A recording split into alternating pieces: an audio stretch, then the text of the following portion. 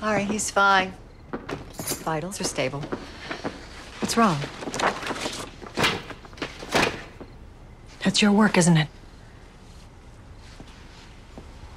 Did Patty tell you how he got those burns? No. You see the man on the couch? 20 years ago, Patty killed his 25-year-old wife and their 2-year-old son. They burned to death after he blew up their apartment. And you treated his burns, didn't you? I didn't know.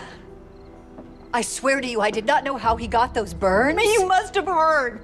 You must have heard that a cop's family died in a fire, and then Patty shows up with third-degree burns. And come on, what lie did you tell yourself that day? He swore that he would never hurt women and children, so that it must have been an accident. No, it wasn't an accident. There are no more accidents, Hope. You made a bargain with the devil, and it has come due. What do you mean? You're going to testify against him.